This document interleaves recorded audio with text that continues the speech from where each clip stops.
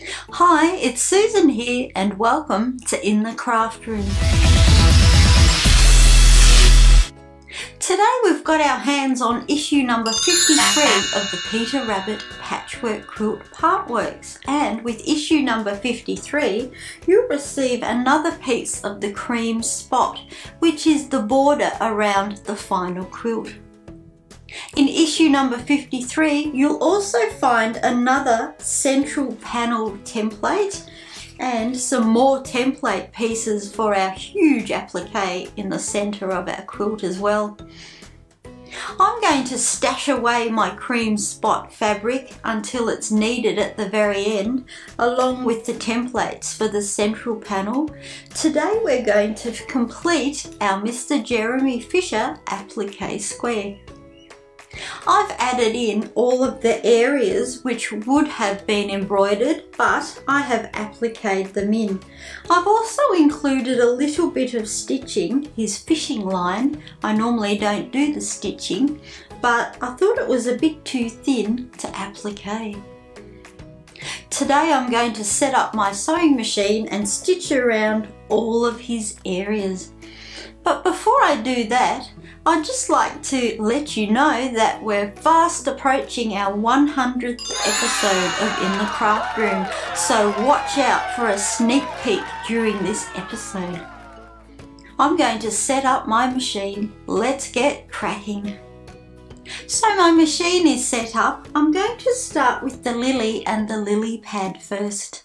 I'm going to stitch around all of the petals and the leaves and work my way down the fishing rod.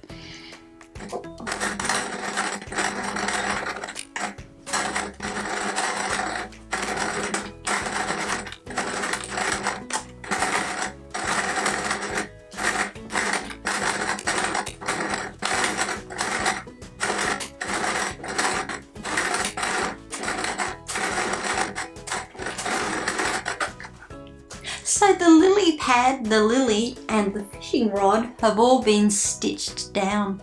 I'm going to work my way around his head and his body next.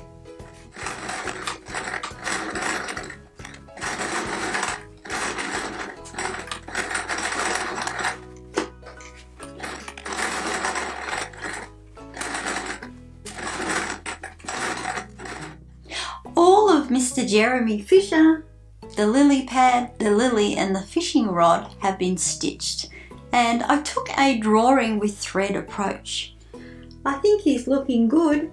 I'm now going to be stitching around the lily pad he's sitting on, his bag and his can of worms.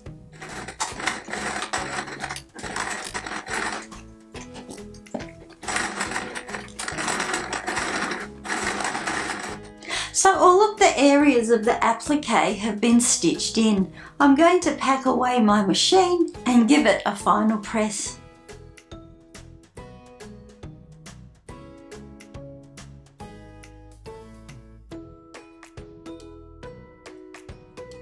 And here we have our completed Mr. Jeremy Fisher Applique character square.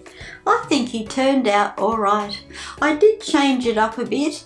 I put the lily pad on this side of the fabric instead of here. I wanted to accommodate room for a dragonfly, and I wanted to create a bit of depth of field with the lily pad behind the fishing rod.